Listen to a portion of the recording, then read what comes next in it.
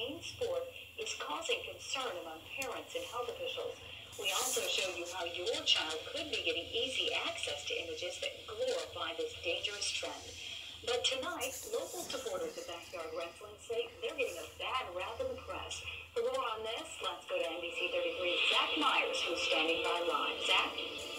Well, Mary, we're live here at the Allen County Public Library, the home of a local cable access show that features backyard wrestling, and they say they're being treated unfairly by the media.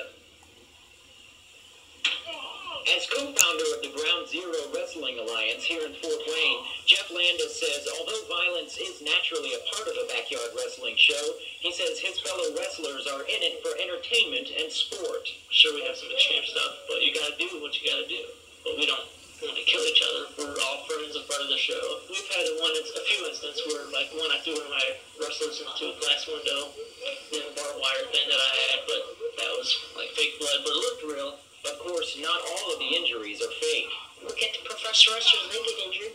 They come back. I had the shoulder injury and I had heart and lung surgery, and I'm back. Jeff says bad press and media reports only show the worst aspects of wrestling, extreme stunts that his organization would never do. By throwing somebody off of a building, what's that going to prove? That's stupidity. I'm not saying, it's fun to watch, but I'm just saying, we won't do that. There's been a couple times I lost my temper with a couple of wrestlers, but there's always someone there who's going to try to calm you down and make sure you don't take it too far.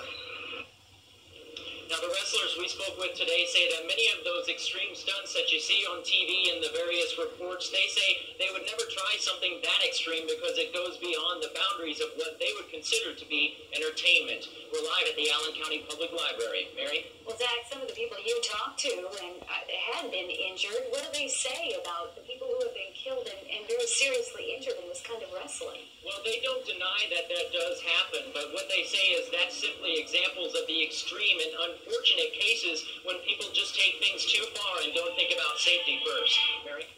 All right, Zach, thank you very much for the live report tonight.